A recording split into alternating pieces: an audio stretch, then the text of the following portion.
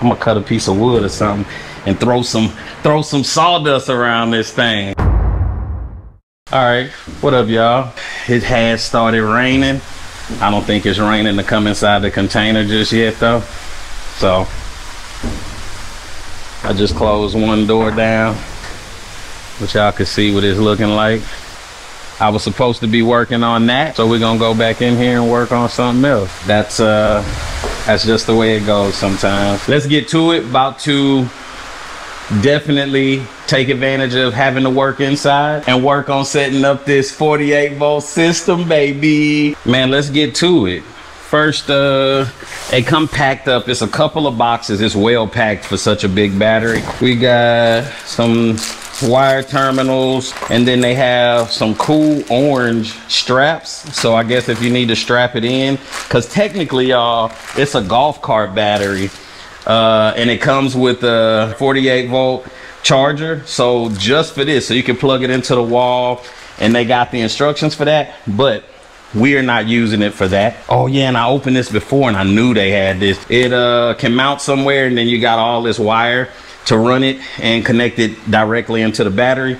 So we'll get into that in a minute, but this will give you all of your information and the reads on your battery. This is good stuff. And then this next one is the charger, and I'll show y'all this even though y'all know we off grid. So unless I'm like plugging into another station or something, I probably won't use this, but this is the little charger that it comes with if you guys are in the market for a golf cart battery. It's not like rack mount batteries that you see. It's got some weight to it, y'all. Just to go over a few specs and talk about this just a little bit. This is a lithium ion battery. It's a LiFePO 4. It's 51.2 volt, which is classified as a 48 volt battery at 100 amp hours. And this, and maybe another one later, it's gonna be able to power the shipping container and do what I need it to do on a big level. And we'll get into that in a little bit. But the model number for this one is, you kind of saw a little earlier, is TM512100, and they're always on sale. So go check the link in the description. And if it's something you're looking into, man, it could be it's so many uses. So not just for what we doing off-grid shipping container power, it can actually be used for a cabin. I already said a golf cart. It could be used to extend the battery power for your power stations, which we already know that go hard too. But it has a max charge current of 100 amps, and then the max discharge current of 200 amps. We're gonna get these terminals thrown in. All right, so here we go. Throw the rest of that wire back there. It looks like it's a 4-pin. Plug that in. And then screw it up pretty tight. I'm gonna turn this monitor on.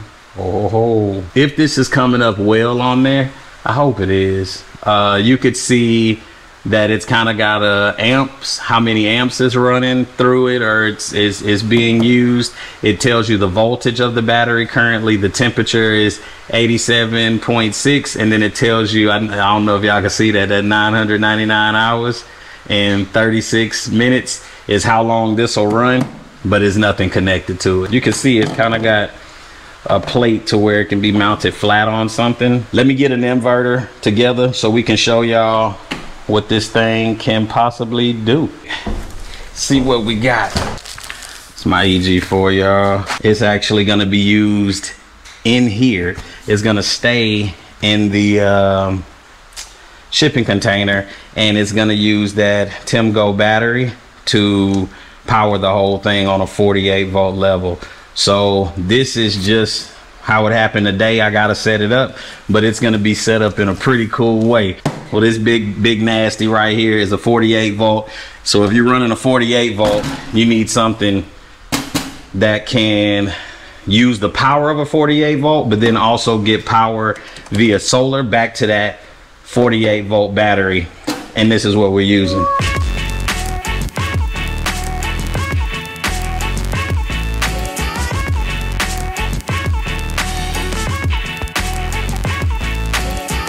And also, because this is temporary, I know that I could touch this metal on this positive and negative side, maybe mess up something internally, but I'm sitting here doing it. I'm being careful about it, just to see what this thing can do.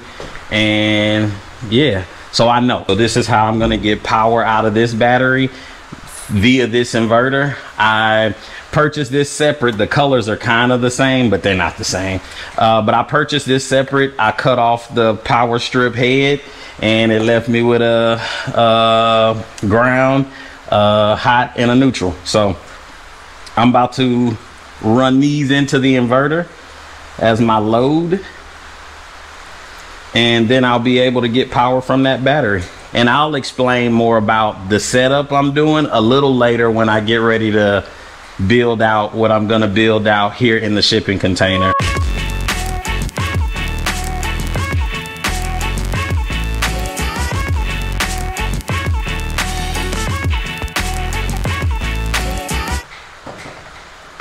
Let's go ahead and turn on the inverter that's connected to the battery.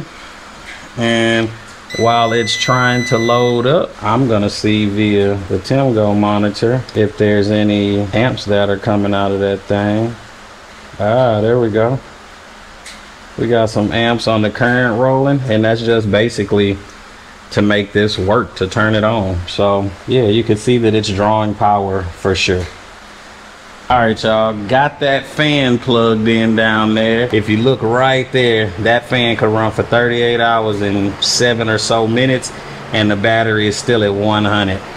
And that's cool, but that ain't, look, I want this thing to run some serious stuff, like to run some stuff.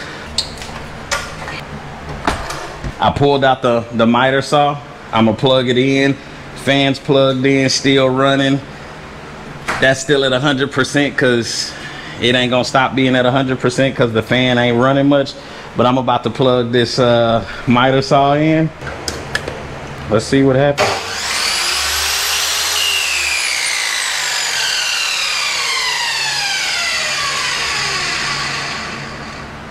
All right, it did that. Hold on, let me throw this on a tripod. I'm gonna cut a piece of wood or something and throw some sawdust around this thing. And for the demonstration, because this thing can pull some serious power, I am going to cut this piece of wood in here and put the app on so we can see exactly what it's doing and how much power it's drawing. So first, I don't know what I use this for, but let's get this thing back to 0. So let me turn this app on so y'all can see. Battery's on. We there. You can see it's full. Time to empty is showing. Time to full is not there because we're not charging it with anything yet. I'll do it later. Of course, it's raining, no sun out there. So let's see what we get.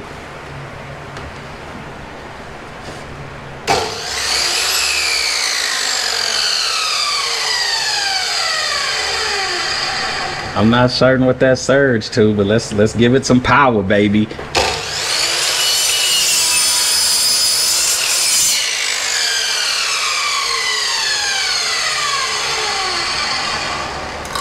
Oh, I didn't go all the way through because my door stopped it from going backwards, but there we go. It could definitely run that. And the other things that it's gonna need to run, I'm certain gonna run it no problem. I don't have too many more things to run in here, but that's the battery.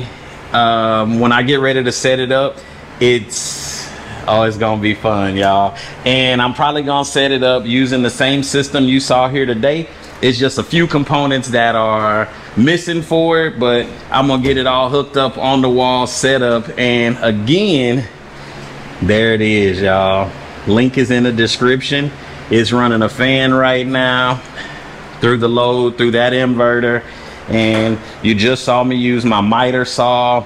And right now, the lights are plugged into my Opus over there just because that was quicker because of the rain just started coming in. But soon, the whole thing will run off of that system that you're seeing there. It'll just look prettier. Again, you see that little bit that I did Brought the battery down to 99%.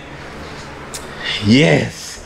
So I'm working with something now, y'all. 48 volt battery system. Thank you, Temgo. Look forward to working with y'all. I recommend the battery. I'm gonna use the battery. It will be important, a super important part of our system, and that's how we're gonna live out here. So appreciate y'all hanging out with your boy, Homestead Homies. You know, I hope you learned something for real. Peace.